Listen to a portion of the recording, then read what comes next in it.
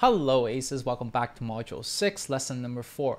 The 4 golden pillars in creating a consistent and predictable stream of revenue.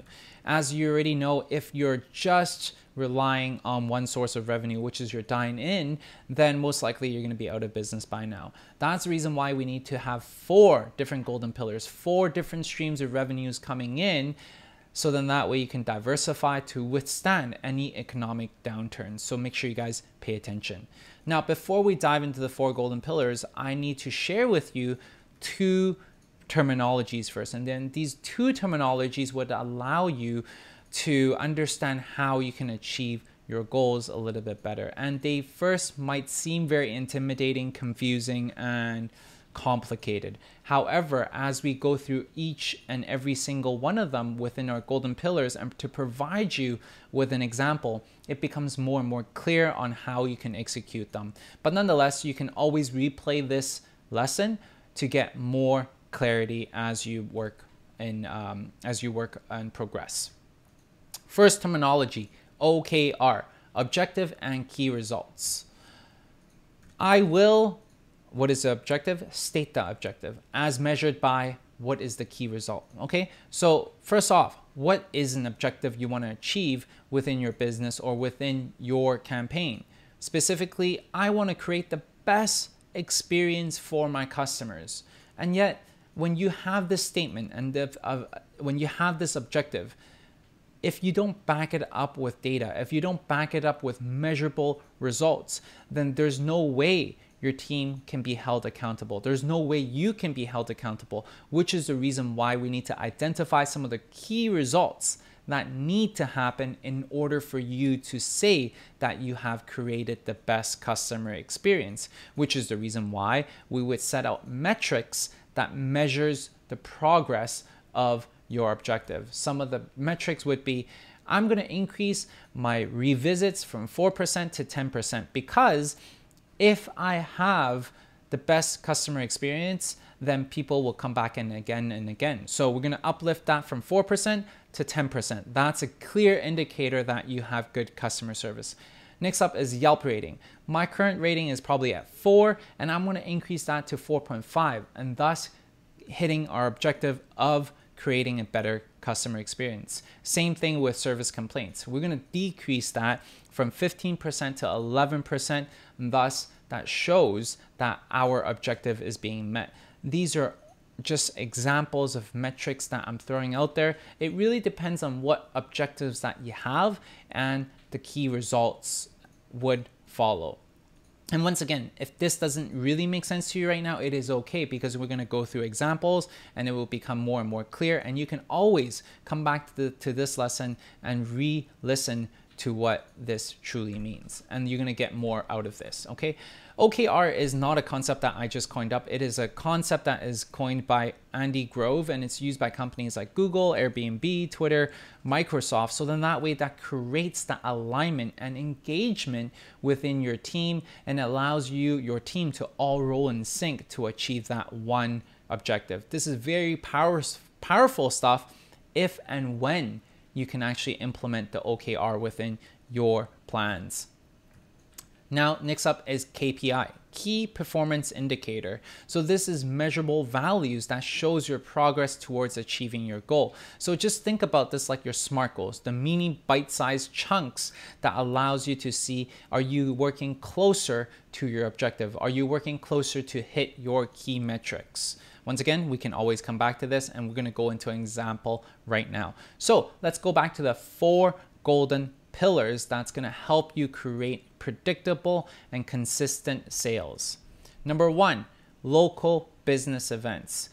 Service local business events. This is a huge diversified stream of revenue that a lot of people don't take into account. For example, Casual Fridays, Customer Appreciation Day, and usually these businesses have a budget because they usually work into the culture that they want to pay back to either their customers or their staff, and thus they will reach out to different restaurants or different parties to cater and to order food to thank their own team. what you need to do is to list out businesses around 5 kilometers radius of your restaurant and create an offer for servicing these businesses. Cold approach them by either direct mail, call them, or send coupons to draw them in. For example, what we've offered to our local businesses are 2 free ice cream coupon with a corporate catering brochure. So basically, we approached the branch manager of a bank that was close to our ice cream shop, and we gave them 2 free ice cream coupon and our corporate catering brochure. So in that way, when they saw the brochure, they're like, oh, interesting. And I get 2 free ice cream? Sure, what is this brochure? And then they start reading. What we want to do is to increase our business, this specific pillar, by 10% of store revenue. Okay, local business should account for more than 10% of our store revenue. This is our goal, okay? And this is our key results. For us to increase our local business accounting, we need to make sure that our key results are 10% of store revenue. Now, because you wouldn't be able to calculate the 10% until the year is over, and that's the reason why we need KPIs. KPIs are short-term goals that allows us to achieve the 10% store revenue, which is why every month we need to have at least 4 local businesses catering through us in order for us to consistently hit the goal of 10% store revenue. So for example, Bank of America catering our ice cream sandwiches for their monthly meeting. And once we have that one business signed up, we just need to find 3 more. And every month, if and when we have 4 business caterings that come through our shop, then we're going to hit that local business accounting for 10% store revenue. Hopefully that makes a little bit more sense to you. Number 2, second pillar is the event catering. Cater products to events. So for us, ice cream sandwiches, bubble teas for weddings, work functions, offers lunches, and movie shoots. These are all great ideas that people would actually find our ice cream sandwiches and bubble tea of value, of a good thing that they can give and incentivize their team. So for you, identify 2 to 3 segments of events that you would cater to, because you need to attack them. You need to reach out to them. And if I were to reach out to movie shoots, I'm going to reach out to all the production companies within my area and hound them day after day, cold call them, email them, drop by. And this is the way for me to get into the production industry. Because time is limited, you need to just reach out to 2 to 3 different segments of events that you would cater to. For us specifically, our ice cream shop, we know the fact that our chances of success are much higher when it comes to weddings and corporate lunches. And that's what we focus on as our core segment that we reach out to. List out complementary service providers and propose an affiliate program. So in this case, I would reach out to wedding planners, photographers, because these guys are complementary services to weddings that are happening. And then I offer them a 10% kickback for every successful event that they offer. So I'll give you an example. My friend that does wedding photography, he's shooting for a couple for their whole wedding. And he brought it up to the couple that, hey, you know what, I have a friend that has an ice cream shop. They have an amazing bubble tea line and an amazing ice cream sandwich that would be good for your dessert bar. Do you want to check them out? And then he introduced us to the wedding guys. We matched and they loved our product, and then they ordered 500 ice cream sandwiches from us. And because this whole deal went through, I paid my friend, who's a photographer, 10% as a kickback. Now this becomes a win-win-win situation. My friend's happy because he earned an extra, that's like an extra $200. And the couple is happy because they get to have amazing food catered to their wedding. And we're happy because this expanded our reach. And when we're at the event, we have brochures that we have on their table, and the guest that arrived and attended their wedding saw how great our ice cream sandwich is, and this acts as a really great marketing tool for their friend's wedding perhaps. So this becomes a flywheel as we stack these items. So now, is time to talk about the OKR. What is the OKR? What is our objective? Our objective is to increase brand awareness by traffic count of 10% or more. Oops. There you go. Event catering accounting for 10% of store revenue, okay? Now, how do we calculate that? Hey, this will hit that 10% store revenue?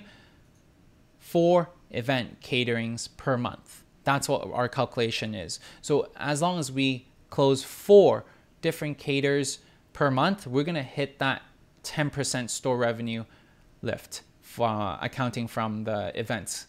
So this is why OKR and KPI is so important, because with these metrics, now we can share with our team, hey guys, go out there and sign on 4 caters. If you don't sign on 4 caters, you're not doing your job. So they're gonna go out there, they have a goal to achieve, and thus they will achieve. They're much more likely to achieve the goal when they have a goal in mind. It's a very different story if you just tell them, hey, you know what?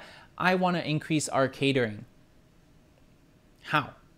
Like, what are the metrics? What is successful? What is not successful? Is signing on 2 caterings happy or not? This is the reason why it is so important to have the OKR and KPI. Number 3, cross promos with small and medium-sized business. Small and medium-sized business that complement to what you have to offer. So once again, OKR is to increase our brand awareness and traffic count by more than 10% in the year. What does that mean as a KPI? How does that show up? 3 collaboration events per month, okay? MOQ stands for minimum order quantity, okay? So basically it's just minimum. We need to hit 3 collab events in order for us to hit that 10% uplift. An example of a collaboration with small medium-sized business would be, for us, let's say we work with a brand called Baby Macaroons, and we create a special edition using their macaroons, and on top of that, we retail their macaroons at our store as consignment. This acts as a great win-win situation and allows our brand to be shown to their followers, their brand's followers, and vice versa. And that's how we're going to be able to increase brand awareness, by showing how versatile our ice cream shop is and being able to tap into their specific audience. Next up is discount programs. What does discount programs mean? Means to collaborate with clubs and associations to cross promote our brands. So first step you need to do is to identify the clubs, associations that have the similar profile to the people that go to your location. So for example, if your avatar are college students, then consider reaching out to university student clubs. And that's exactly what we did. List out all the clubs and propose an affiliate program. What is an affiliate program? It means that you oftentimes have to pay back their club for them bringing in business. For example, 10% back to the school clubs.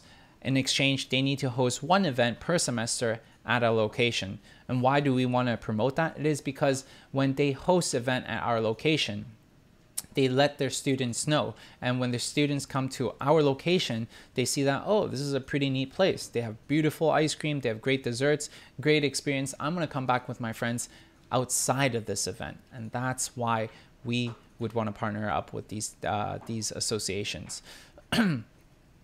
Now, you may be asking, how do I reach out to them? Well, get in touch with the club's president or external relations team. Oftentimes, they do have these positions and teams available, so make sure you reach out to them. Now, OKR. What is the OKR? What is the objective? Once again, it is to increase brand awareness for our ice cream shop. And what is the key result that needs to happen in order for us to count this as a win? Increase our traffic count by more than 10%. KPIs. What is a KPI that we can fight for, that we can let our team know and to align on that? Sign up 10 clubs per year and have at least 1 event per club held at our store. So you can actually segregate that, so then that way you're not pushing all the traffic to come into your store at once, and you always have this consistent stream of revenue coming through your doors. As an example, University Club holds a meet and greet at our ice cream shop, and we provide 10% off to all their members. This becomes, once again, a win-win situation for your brand and the restaurant as well. or the club as well. When these 4 golden pillars stack on top of each other, you can now have a stream of revenue that you can count on, that is predictable and is consistent. And that's the reason, sole reason, I can't say sole, but actually this is a very big reason why our ice cream shop is so popular, and that's how we were able to grow, by using these 4 pillars that stack on top of each other. Just imagine that if you're able to attain 10% uplift here, 10% uplift here, 10% uplift here, collaboratively, that's 40% increase in your revenue. That's huge when it comes down to it. Now it is your turn to create your OKRs and your KPIs for each pillar. Go out there and find 50 local businesses within 5 kilometers radius of your restaurant. Next up is to create 20 service providers that you can offer a win-win situation, an affiliate with. And then you're going to create a list of 20 small and medium-sized businesses that has similar complementary avatar as you do. So for us, ice cream, hey, macaroons, coffee is another one. These are all small businesses that you can collaborate with. Next up is to create a list of 10 clubs and associations that have the similar demographic as you do as well. In the worksheet below, you can download the worksheet, the template, so then that way you guys can follow along and go through this lesson together. In this lesson, we've just shared with you the 4 golden pillars that has allowed us to pick up a lot of traction and to create this flow of ongoing, consistent customers. And that's what you need. You don't need that summer spike and then winter no one comes. You want to have that consistent curve of people coming through your doors. So then that way your cash flow can be dependent on. Next up, we're going to create a loyalty program to stack on the 4 golden pillars. So then that way we get your customers to come back again and again. I'll see you guys in the next lesson.